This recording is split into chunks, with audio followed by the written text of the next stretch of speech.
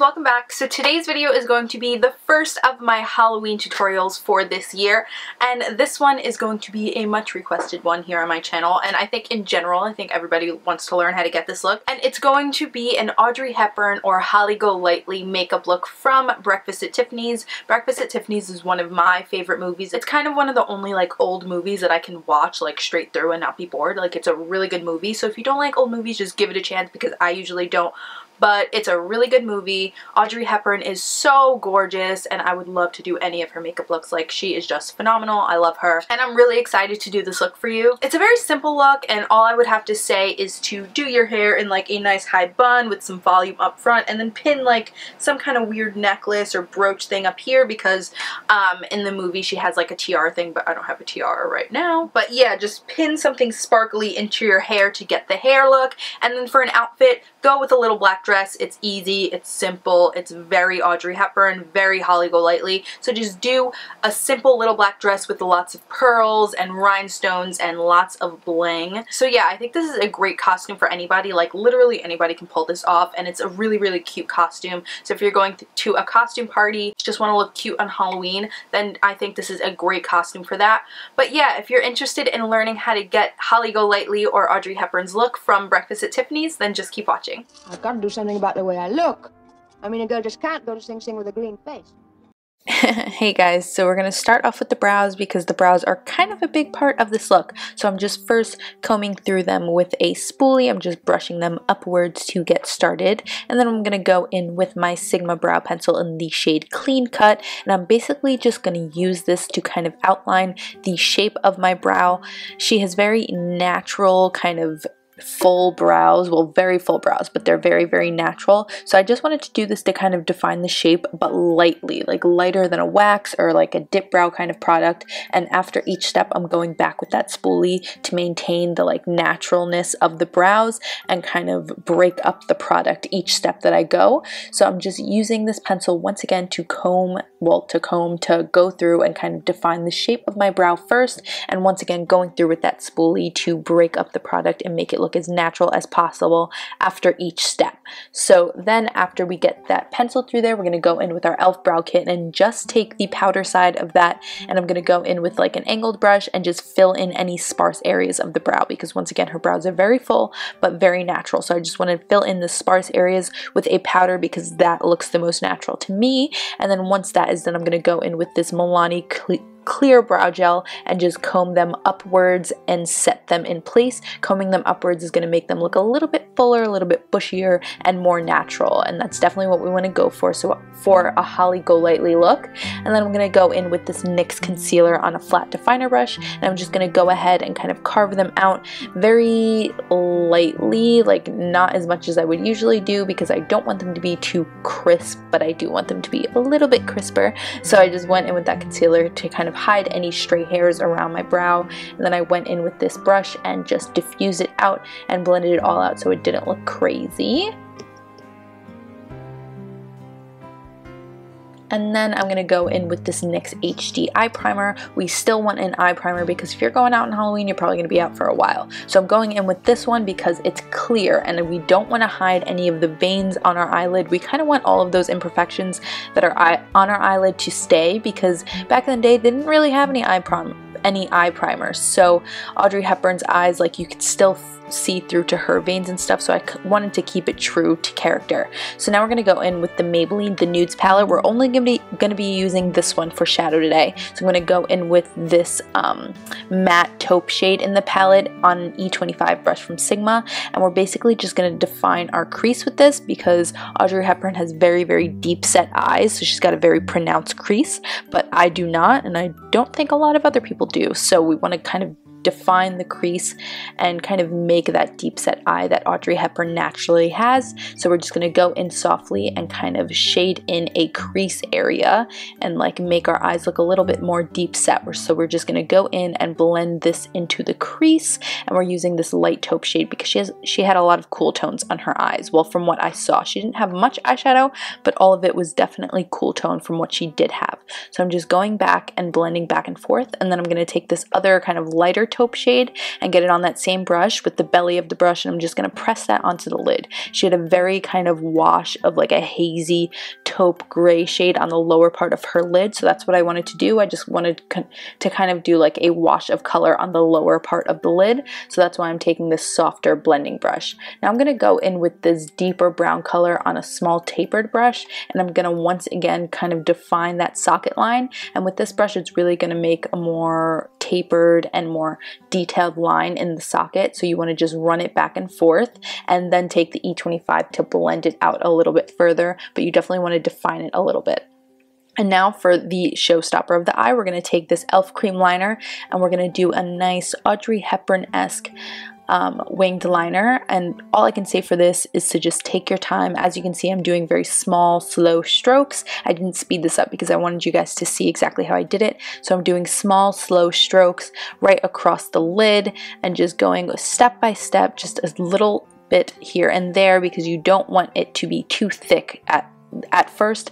Audrey Hepburn's liner isn't really thick, it's just the wing that really makes it so defining. So once I get about 3/4 of the way in, I'm just gonna go ahead and start to shape out my wing. So I basically bring it straight up. You don't want it to go out, you kind of want to just bring it straight up to that outer edge of the brow, and then once that shape is filled in, you're kind of going to drag your brush back and connect it to the wing or the line that we made on our eyelid, and then you're going to go back and fill it all in. And take your time with this. The slower you do it, the more precise you do it, the easier it's going to be and the cleaner it's going to be. So definitely take your time. Take a brush like this one, the EO5. It's a great brush for eyeliner. I definitely recommend it. I'll have it linked down below for you guys. And now that our eyeliner is on, I'm going to take this Q-tip and go right where our two eyelids meet, like right in that corner, and kind of clean up that area because you want to make sure your eyes are kind of very disconnected. The top of your eyelid should not merge into the bottom. You want it to keep it very like disconnected. So now I'm going to take my Jordana Best Volume Extreme Mascara and just coat my lashes for some falsies. I just recently purchased this mascara and I absolutely love it. Like I think maybe even more than the Best Lash Extreme. Ugh, I don't know if I just said that, but I really do like it. So just coat your lashes, and then we're going to pop on these Miss Adoro number 43 lashes with some Kiss lash adhesive. I chose these because they kind of flare out at the end, and I thought that would really go well for this look. Audrey Hepburn definitely had false lashes in this movie. Her lashes were so big and full and beautiful, so I definitely wanted to recreate that with these kind of flirty, flared lashes. Now we're going to start on the face. I'm going to take this L'Oreal Revitalift Miracle Blur, and I'm just going to press this into my skin as my primer. I'm trying to keep all of the products in this video drugstore because we don't want to spend a lot of money for a Halloween makeup tutorial. So I'm just going to press that in to fill in any pores and kind of perfect the skin before foundation. So I'm just going over that with my fingers. And then for foundation, I'm going to take the Chanel Perfection Lumiere, but once again, I tried to keep it drugstore, so this is another drugstore alternative, which is the Rimmel Stay Matte Foundation, but I went with the Chanel because it really gives a beautiful kind of matte velvety finish, and I'm putting that on with my F80 Flat Top Kabuki from Sigma, and I did like 2 layers of this because it's not the best coverage, but I wanted a nice flawless matte velvet finish, because back in the day, everybody had matte skin, especially Audrey Hepburn. She had the most beautiful kind of velvety looking skin, so I wanted to keep everything nice and matte, which is why I chose this foundation.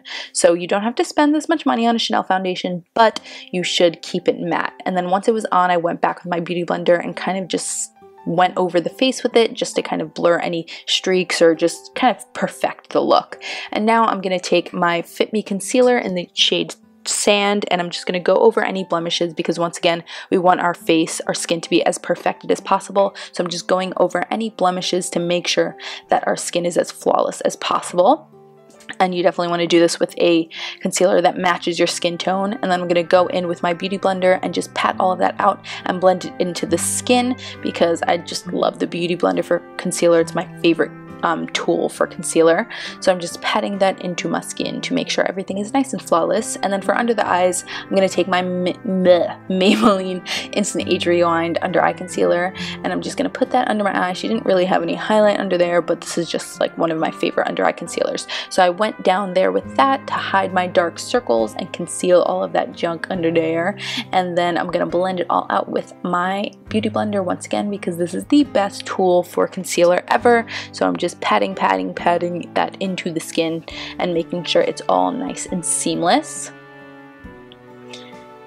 And then once that is on, we're going to take the Rimmel Stay Matte Powder and we're actually going to put it on with a powder puff, because I don't know, I just discovered this kind of technique.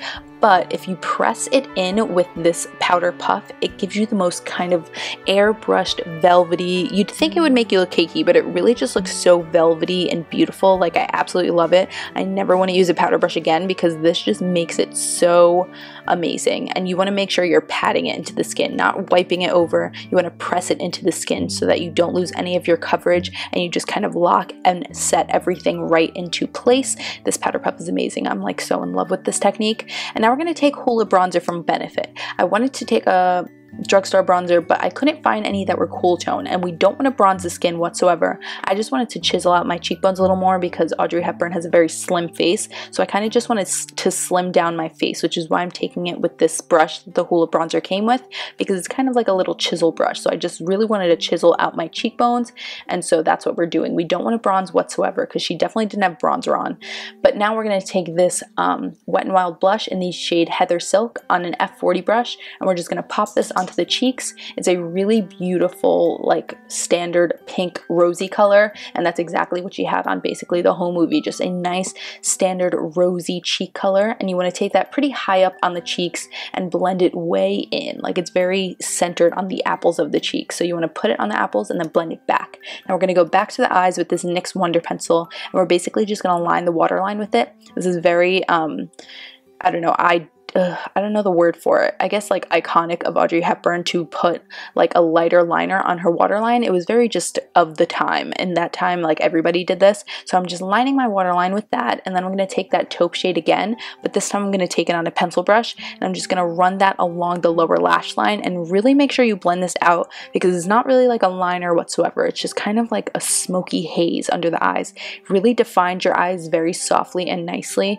And it just looks really, really beautiful. So once you blend that out, you're just going to go in with some mascara on the lower lashes just to finish up the whole eye. Definitely want some mascara down here to once again define the eyes. And now I'm going to finish up with the lips. I'm first going to take this NYX lip liner in the shade Rose, and I'm just going to line my entire lip with it and fill in the whole lip.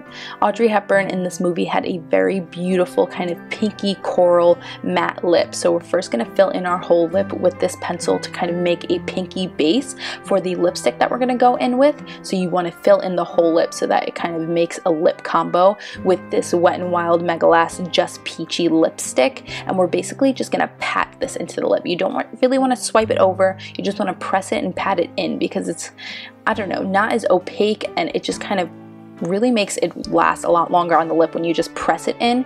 So yeah, you're just going to press this, maybe do a few little layers until you get the pigmentation that you want. And that's basically it for the look, guys. I hope you enjoyed it. Please give this video a thumbs up if you did. Subscribe if you're not already, and leave me comments down below letting me know what you thought, and letting me know what other Audrey Hepburn looks you might want me to see. I love you all. Thank you so much for watching, and I'll see you in my next one. Bye, guys.